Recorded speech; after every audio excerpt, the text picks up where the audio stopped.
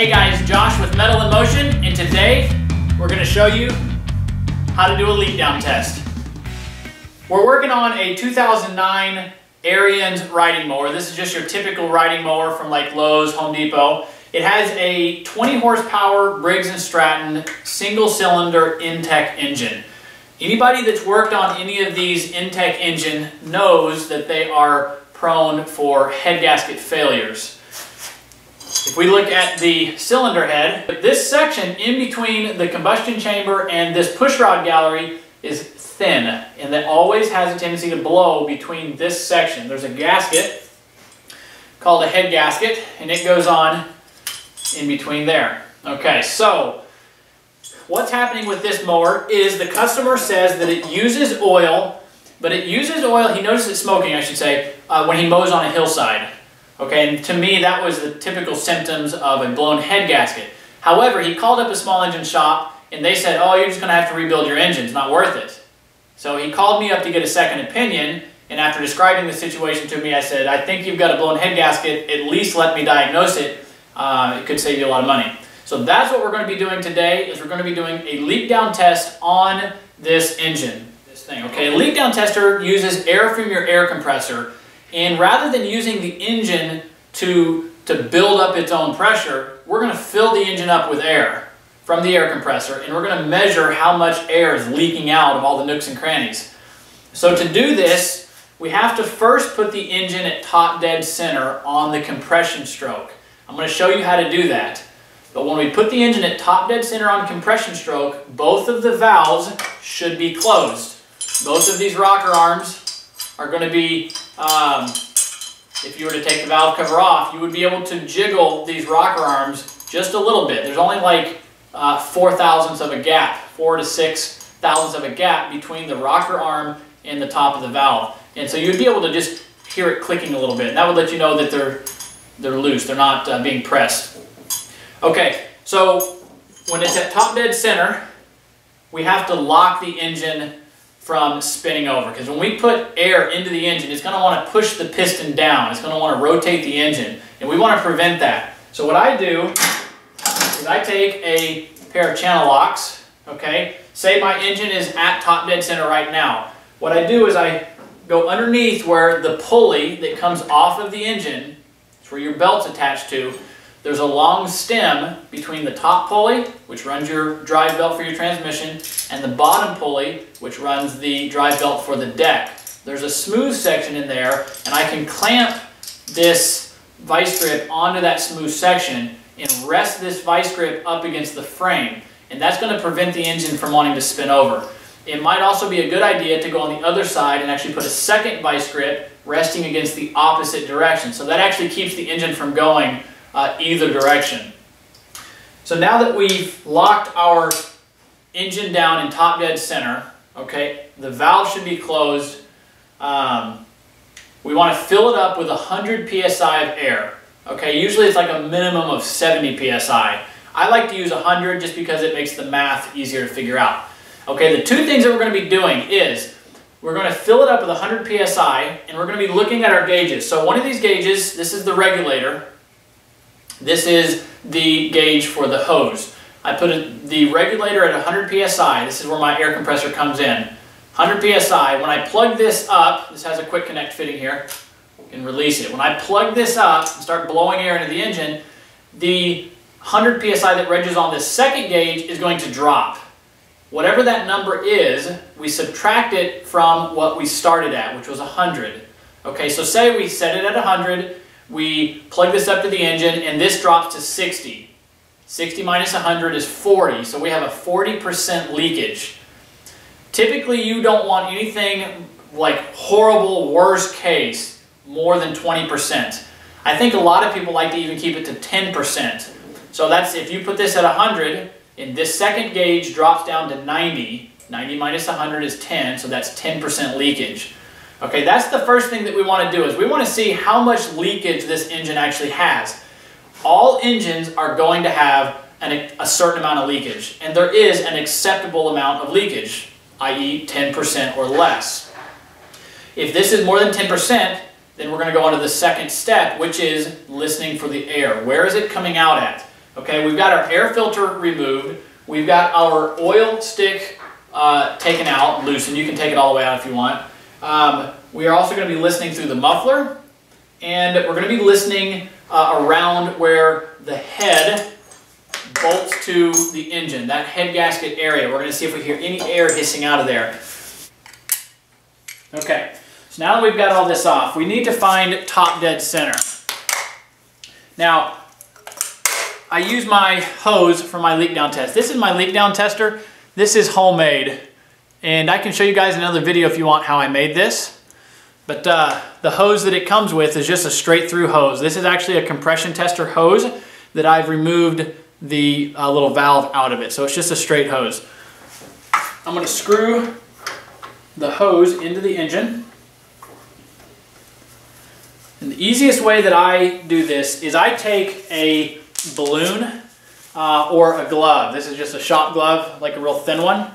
And I'm going to stick the hose up into one of the fingers of the glove. Okay, and I want to try to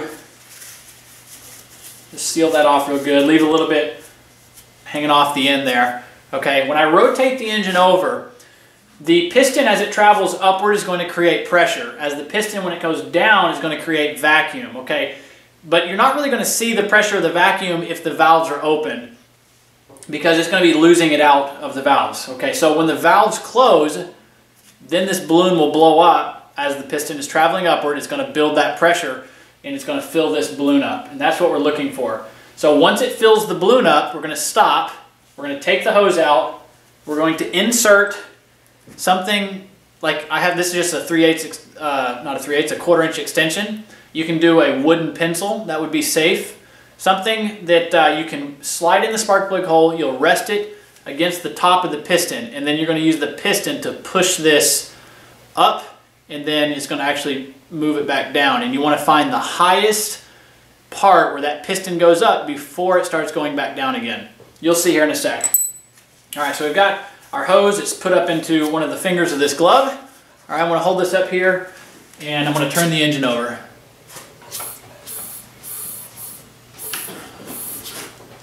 Okay, there we go.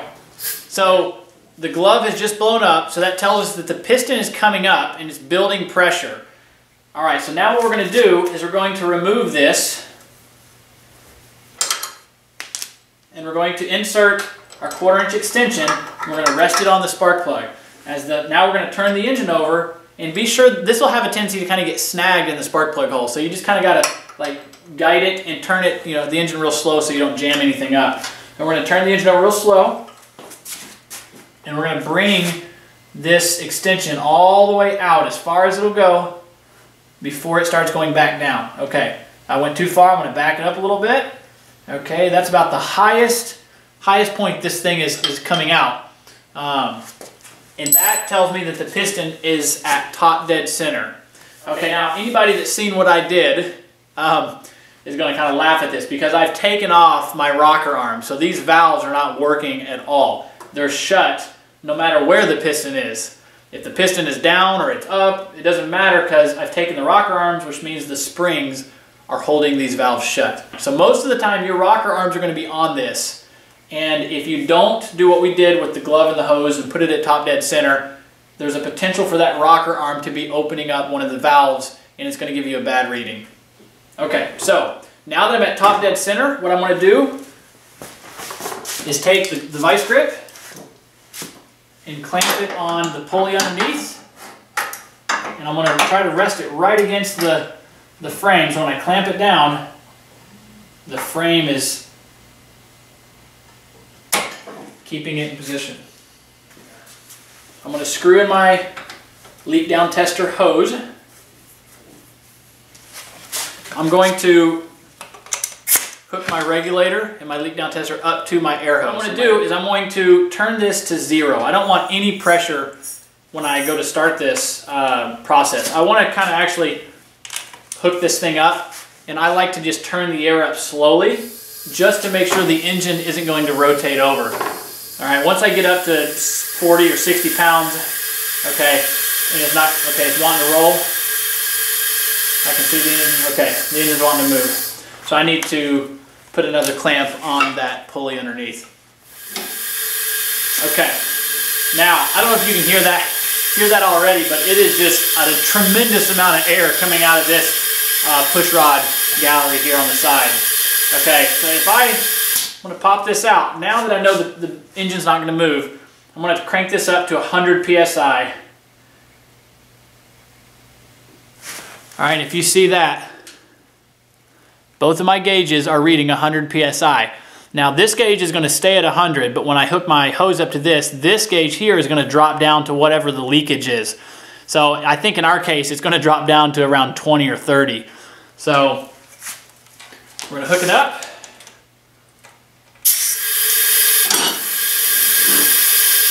And sure enough, we're at 20 psi. So we have a 80% leakage, and you can drastically hear the air right there coming out. All right, I'm going to turn this down because I don't need it blasting that much air. I just need enough air that I can hear where it's leaking at. All right, so right there,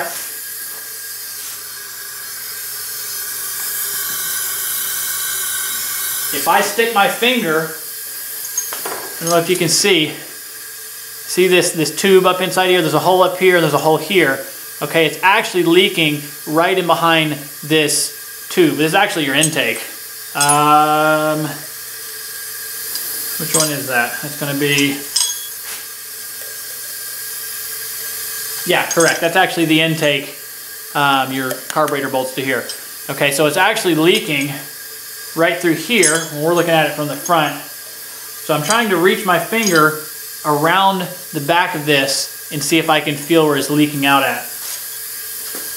Even if I can't feel it, I can change the sound of the air coming out of it. So this does indeed have a blown head gasket. Now if there was no air leaking out here, we would be listening again for air coming out of the carburetor, we'd be listening for air coming out of the muffler, we'd be listening for air coming out of the dipstick tube, okay? And that would let us know if it came out of the carburetor, that means our intake valve is leaking. If it came out of the exhaust, that means our exhaust valve is leaking. If it comes out of the dipstick, that means that our piston rings are leaking. And if it comes out right here, it means obviously we've got a blown head gasket. But again, you need to verify how much leakage you have. If you plug this up and you had 90% leakage, you're probably fine. There's nothing to worry about. Even if you were hearing a little bit of air, it's not the end of the world.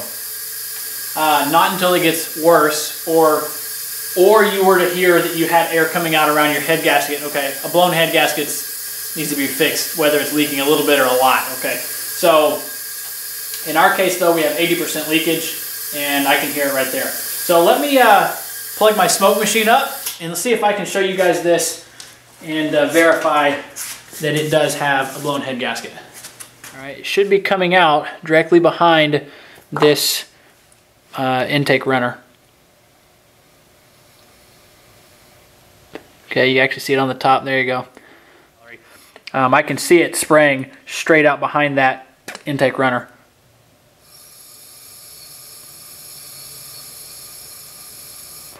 And there we go. So there's our head gasket leak.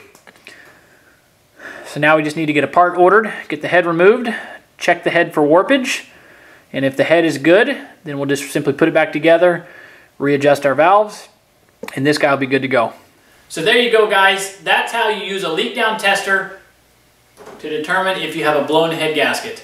Again, you can also use this leak down tester to determine if you have valves that aren't seating well or you have bad rings. And I actually prefer using a leak down tester over a compression tester for this engine and for a lot of the bigger riding mower engines, because there's a mechanism called a compression release mechanism. When you're cranking the engine over, there's a little mechanism that bumps the intake valve open slightly to bleed off some of that compression air to make it easier to crank. Once the engine runs, that little device swings out of the way and is no longer used until you turn the engine back off. But this little compression release mechanism is enough to give you a lower reading on your compression tester than maybe there really is. Okay, just because it's opening up one of the valves and you're losing some of that compression out of that valve. So I prefer to do a leak down test rather than a compression test on these larger riding mower engines. So that's it for today, guys. I'm Josh with Metal in Motion. We'll catch you next time.